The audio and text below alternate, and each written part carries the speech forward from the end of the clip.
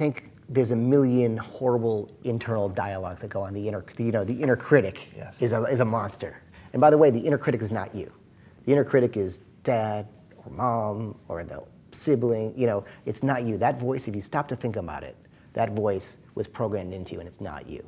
So the inner critic and the people who succeed are the ones whose we all have the inner critic. And again, I've interviewed all these people for Rolling Stone. I know all their fears, I know all their insecurities, but are you strong enough to silence the voice and overcome it and just do it anyway?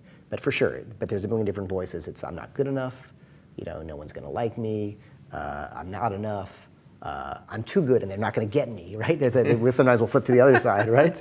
No one's gonna understand this. And so there's a million of those voices, and that's usually, critical mom, critical dad, or absent parent, because that can lead to the feeling I'm not enough. Why is that parent not around? So again, I really believe that a lot of that's early programming that has to be overcome. How do you overcome it? There's two ways. One is you just keep proving it wrong, right? Okay. And the other, and I think that's a lot of what the truth is about, is it's like, one is you recognize it. First of all, you recognize what your limiting beliefs are. Right, so what are those limiting beliefs? What are those fears? A lot of people work with that, and that becomes their creative, métier. I think some of those. I know a lot of artists feel like they're not good enough, or their work is not good enough, and they keep crafting and crafting until it gets great. But they eventually reach a point where they say it's good enough. Right? Can you reach that point? But yeah. So you're tired. Yeah. You're just tired. Get this thing out of here. Yeah. That's really the worst reason to release it.